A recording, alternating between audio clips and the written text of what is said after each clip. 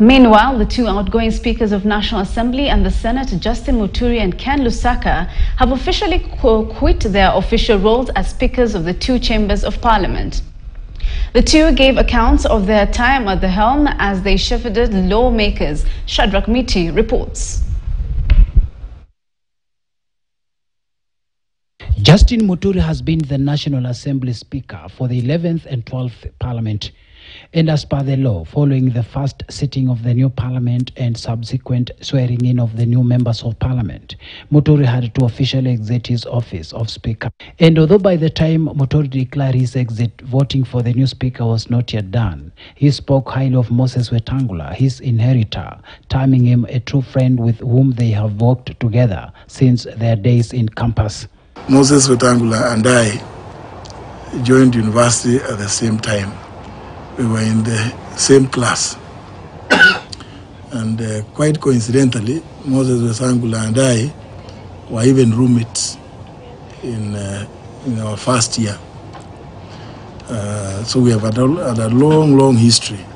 Moses Wetangula and I, alongside others, were appointed to serve in the judiciary on the same day, where Moses reported at Nakuru, and I, again coincidentally, was posted to Bungoma, his home country.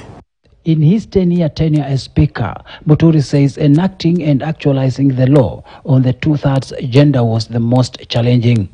Nevertheless, he has a long list of his successes. It's almost impossible to actualize the two-thirds gender principle through standalone legislations, because how would you determine?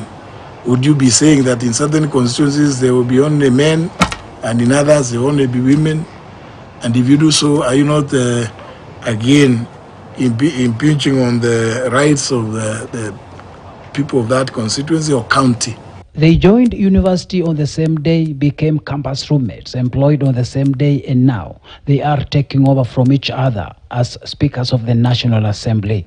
Meanwhile, in the Senate, outgoing Speaker Ken Lusaka exited even as he ushered in the new Speaker, former Kilifi Governor Amason Kingi.